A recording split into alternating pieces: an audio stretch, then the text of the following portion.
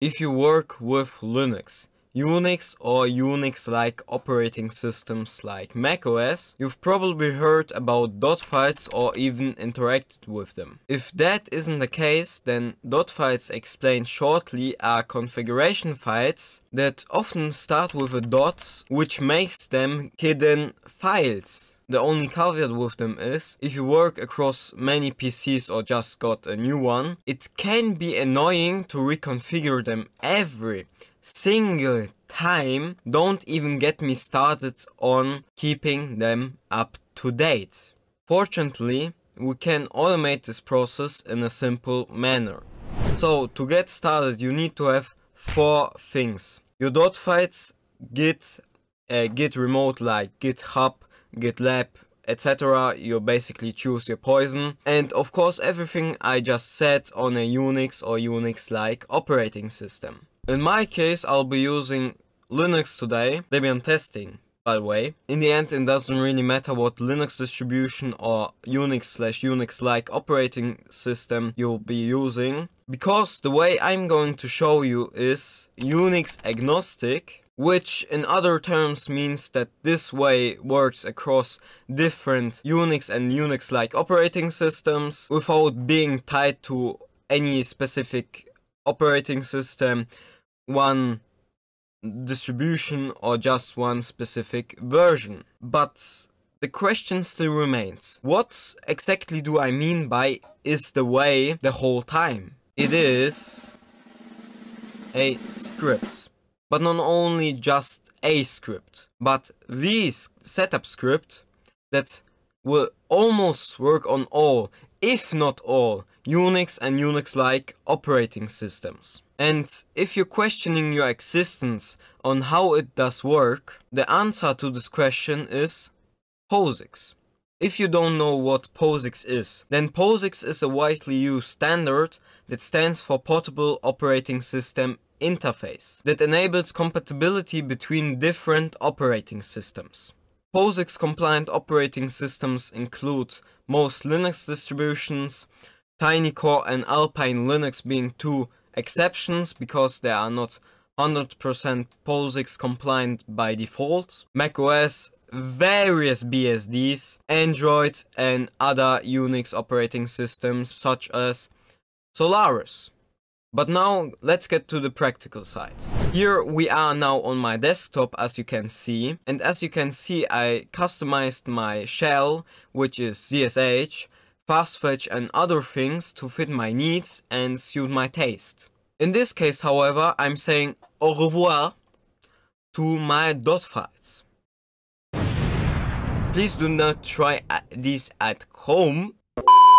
Before we begin, you must know that there are several ways to reach the same goal, and today I'll be showing one of them. First, you need to create a directory and copy or paste your current Dotfiles into it. This can be in your home directory or, for example, in a special directory like I did with my GitHub folder. For the name of the folder, I would recommend you that you just call it Dotfiles, all lowercase. Of course, you can call it whatever you want or just .dotfiles, but I just simply chose Dotfiles, all lowercase, in my $home/GitHub folder. But don't forget to adjust the path to your Dotfiles depending on where you place them.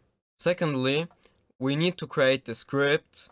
So you either can use the touch command or use your favorite text editor, in my case NeoVim.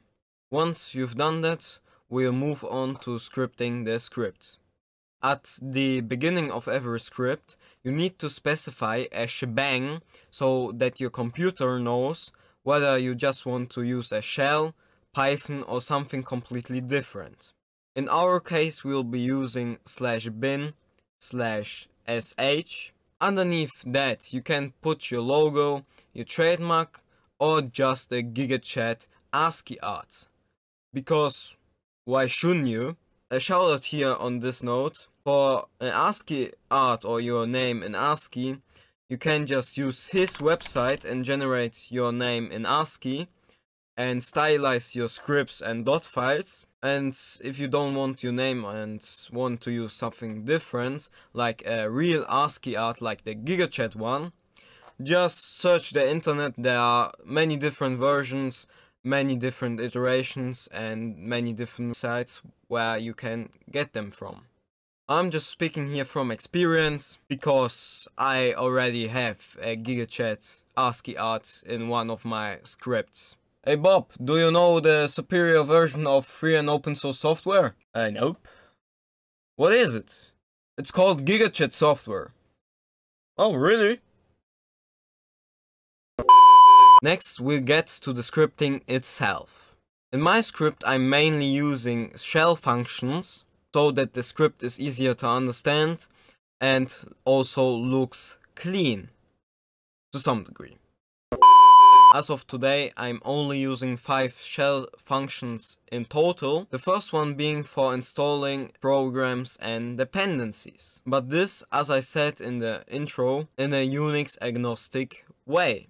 First, we have to define the function ourselves, using simple Unix commands for our purposes, such as which, so that we can install the right packages depending on the package manager, because although Linux and Unix are mostly nicely standardized, there are cases in the case of package managers that the packages or programs are called differently across package managers, in the sense of that, for example, GNOME's polkit or policy kit is called polkit minus GNOME on one package manager, but on the other it's called GNOME minus polkit. Fortunately, in my case that isn't the case yet, but if you have a lot of packages to install or just want to automate your tiling window manager setup script later on, as an example, it's something that you should definitely keep in mind. We will do that again for Pacman, DNF,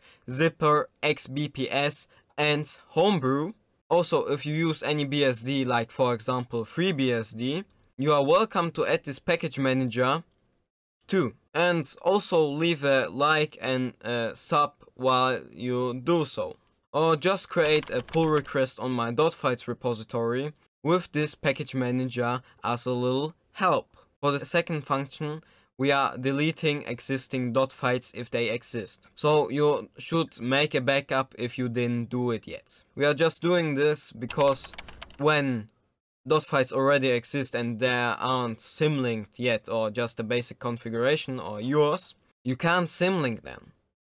So we need to remove them before we can make a symlink of our .files. The first function is for plugins. So in my case I only have one plugin for ZSH, but if you have other plugins like for NeoVim, you can add it to this function. And the nice thing about this function in particular is because I'm not shipping the plugin itself with my .files, I'm just curling it directly to a file on my system when executing the script. Basically we are downloading directly the content off of GitHub where the plugin is hosted, and we are putting the content into a file which I named as the first thing in quotes. Of course, if you're putting your plugins or even your .files in directories that might not even exist on a freshly installed Unix system or on some Linux distributions or Unix operating systems, just use the make directory command and create them to enable that.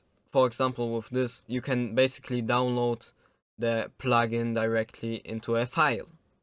If the directory doesn't exist, code can't create the file in the directory. And coming to the fourth function, basically symlinks make this whole script possible, or make sense to script the script. Because thanks to symlinks, you can make the script work in a chill way and sleep well at night. Or more scientifically explained, you basically do make a soft link to your .files where they should normally be placed from your directory that you created and you decided where you put them in. And yeah, if you edit your .files directly in the .files directory, that one that you just created, you're going to see a change also in the dot file you changed in where it's symlinked to, and also in the reverse where the symlink is, the change will be done to the original file.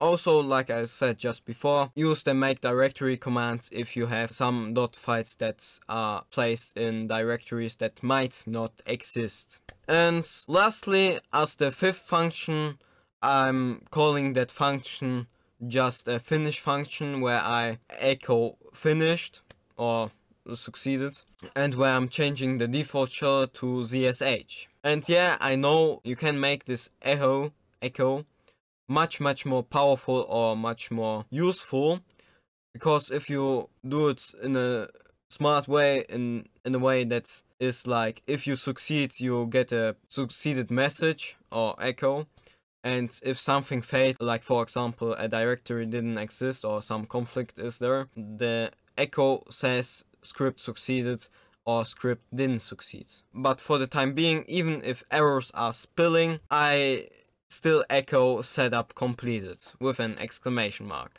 And at the end you need to call every function again, because we just defined what each function does, and to really execute them you need to call them. So basically just write the name out of how you did call the functions. And if you add a function or don't want a function to run, you can basically just don't call it or easily hash it out. And at the very end, I also added a to-do list, because my note-taking system is a little bit, let's say, experimental. And so yeah, if I want to work on my ZSH config, I can directly go into the ZSH config and see what I wanted to do anyways. So you can either edit or don't edit. It's basically just a temporary way for me for taking notes and having a to-do list.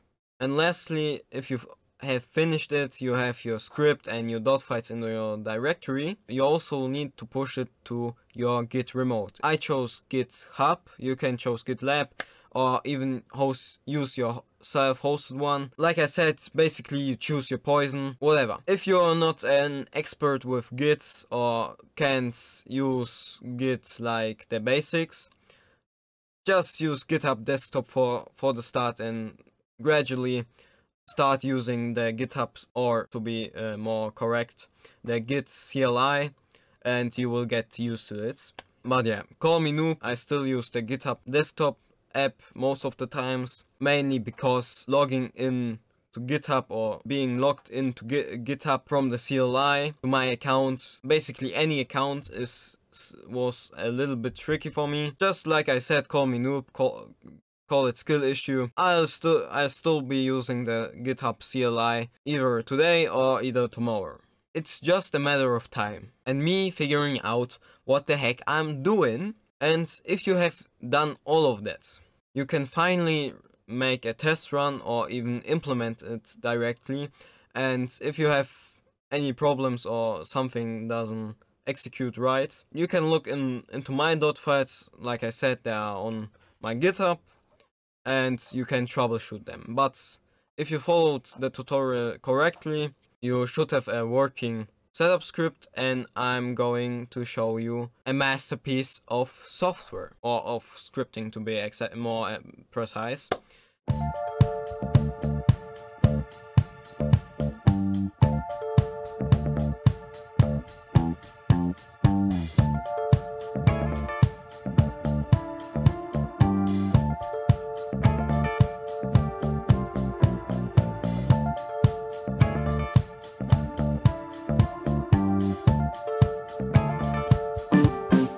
Like you've just saw, yeah, that script is damn fast. And also I just showcased it on my desktop, but I also tested it on my MacBook, as you can see here, and on other operating systems like OpenSUSE, but also other devices like the PC of my dad, because why don't give your dad your dot files?